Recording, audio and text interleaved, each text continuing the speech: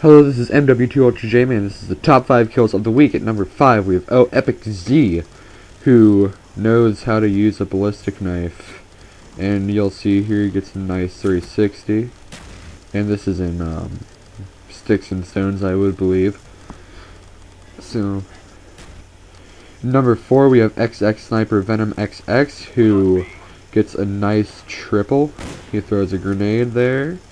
And then he gets a nasty no-scope. Headshot, no scope, and then the grenade he threw got a double.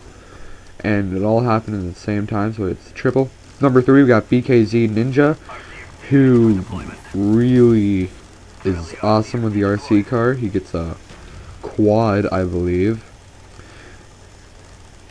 Look at that, look at that, look at that! There's 2, and then there's a 4, and then whoa!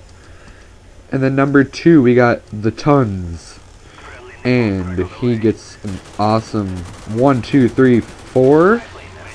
Those like 4 or something. 5, 6, 7. Like 7 or 8 right there. And coming in at number 1 is Toxic Alien, who throws a tomahawk. And later gets a awesome something else. So here's the tomahawk across the map.